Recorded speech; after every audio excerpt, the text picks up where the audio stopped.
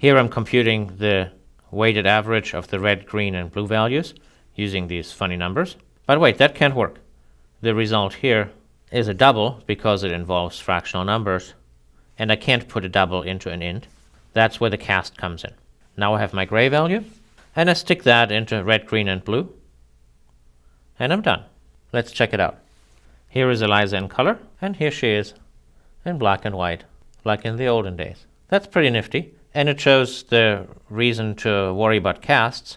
We had a situation where we had a decimal number expression that we needed to put back into an integer.